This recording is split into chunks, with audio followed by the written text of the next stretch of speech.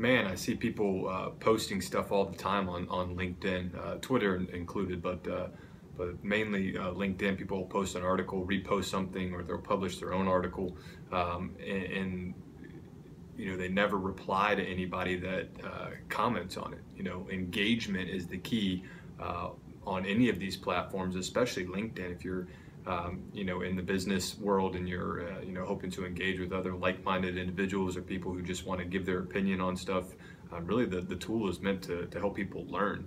And if you're just posting stuff and people go and comment on it or like it, and you never reply or acknowledge the fact that you're building a community of online viewers that enjoy the content that you put out, then what's the point?